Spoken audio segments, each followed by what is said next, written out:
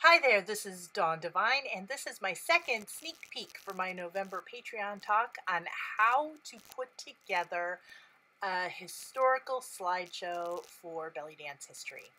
Now, in part one, I did a overhead video of me writing down my outline, my thoughts, and my ideas in order.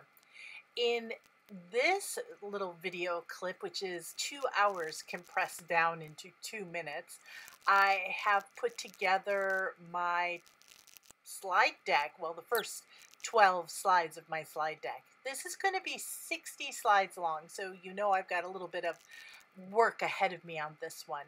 But in this screen flow that I captured using QuickTime of me working in Keynote. That's a Mac software, similar to PowerPoint and other tools of its kind. I'm using the art historical method, which means I really like to compare two items to get a strong comparison and contrast. Sometimes I'll use three, sometimes I'll use four.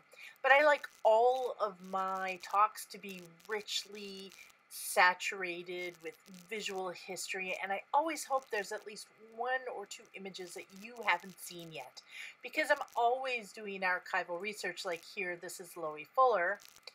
I might have found a picture that you haven't seen.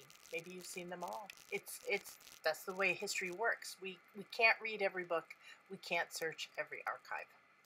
So in this talk, I'm going to be going over my entire process for laying out a slide talk.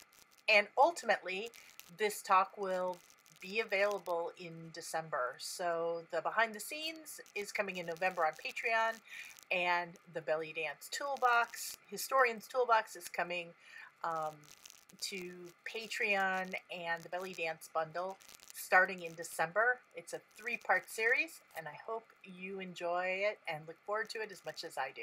Talk to you later.